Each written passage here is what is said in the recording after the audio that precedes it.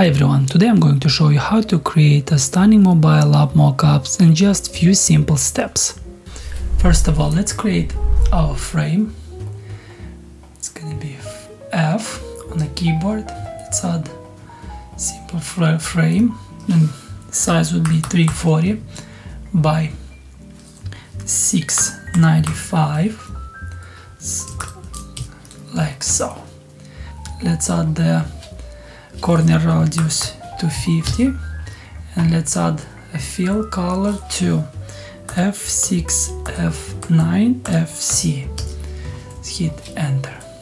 Then next step is gonna be, let's duplicate this frame and let's add different size to it. It's gonna be 300 by 660. Let's keep it like that. Let's add the white color to it. It's Control R. Let's add, rename them 1 and 2. Select our two frames and let's align them vertically and horizontally. When we've done that, let's zoom in. So for the frame number 2, which is the one behind, right, we're gonna add two drop shadow. We're gonna add a drop shadow and then we're gonna add an inner shadow. Okay, so for the inner shadow, we're gonna have on x-axis, I'm gonna just add the value and you please just follow as along. Okay, so it's gonna be 0, the blur is gonna be to 10, the y-axis is gonna be -5, the spread we're gonna leave it to 0, we're gonna add the opacity to 100%, and the fill color is gonna be A9AFB6. Okay, cool. We're gonna have this light gray color. The same applies for the drop shadow. Okay, so the values for the drop shadow is gonna be, for the X is gonna be 40, next one is going to be 140, on the y-axis is going to be 140, and the spread is going to be -40, and the opacity we're going to have it to 20%. Let's make sure we hit 20%. Cool.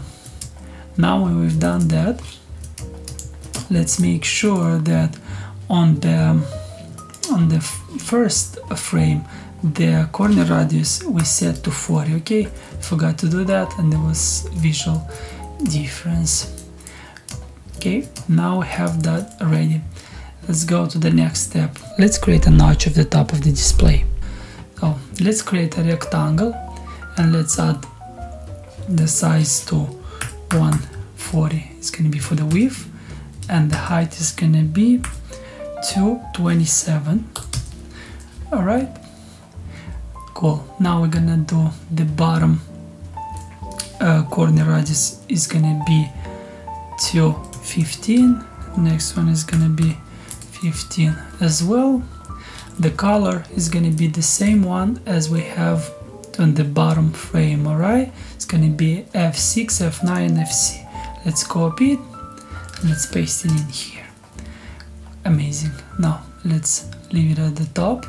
Let's make sure that it's aligned to the middle, so you can see it's 80-80, which is alright. Now, cool. Then next step is gonna be create our lock and volume buttons. Alright, lock and volumes is gonna be the same ones. So let's create the lock button first. Let's select the rectangle. Let's add the values. So for the width we're gonna have 19, and for the height is gonna be 110. Then what we're gonna do is, for the color, the same rule apply. We're gonna get the same color as we have on the frame number 2. It's gonna be F6, F9, FC. Amazing. Let's make sure we add the corner radius on the right hand side, so it's gonna be 15. Let's make sure we add the bottom one to 15 as well. Okay, cool. So this part is done. Now what I'm gonna do is I'm gonna just duplicate this one for the volume buttons. All right, the same width and height, but we're gonna do is for the height we're just gonna remove it, reduce it to 85. Okay, and what we're gonna do is the same color as the block button, and we're just gonna duplicate it, and I'm gonna move it a bit up because I want the padding between them to be somewhere around 8 pixels. Cool. Now let's move to the left. Let's add flip horizontal. Cool. Now let's group them and let's rename the volume. Cool. Let's make sure we remove caps. Just add V. It's gonna move it here for now, and we're gonna add the lock button to the left, to the right, sorry. Let's make sure that they align to the top. Then what we're gonna do next is click right and select send to back. Okay, or you can use a square back as well. Let's move it in a bit. I want it to be up to 6 pixels, so because it doesn't need to stick out too much. Same apply for the lock button. You see it goes above, so let's do the same. Send to back. Let's move it up to 6. Amazing. Okay, so now we have our mockup ready. On the right I've created the hero header mockup, so now we're gonna add our mockup that we've created to the actual hero template, and you see how it will look. Select all the elements and let's add them to the frame. Okay, let's call it mockup. Now let's add the mockup to the actual screen.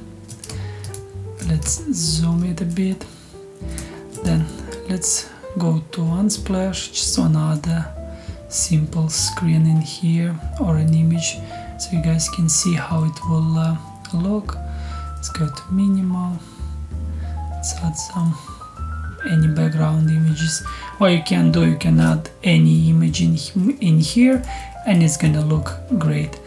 I like when the bottom of the mockup is cropped, but just for the sake of this tutorial I'm just gonna reduce the size a bit so you guys can see how it looks. So if we look at the bottom, zoom in and look on the small on these corners right here, so you see the inner shadow transition, and the same on the drop shadow. It looks very clean, it looks nice and doesn't look like it's a harsh shadow, so I'm very happy with the result.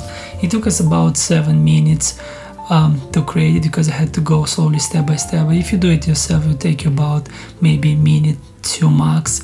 It's still faster than if you would have gone to online and look for the mockups, so it's a good experience for you guys. Please let me know if you like this tutorial. If you have any question, please leave them in the comment section below, and thank you so much for watching and have a great day.